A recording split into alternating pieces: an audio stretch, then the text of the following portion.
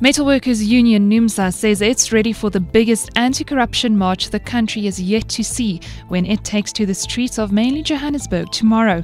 The march is set to be led by NUMSA, but they will be accompanied by several other organizations.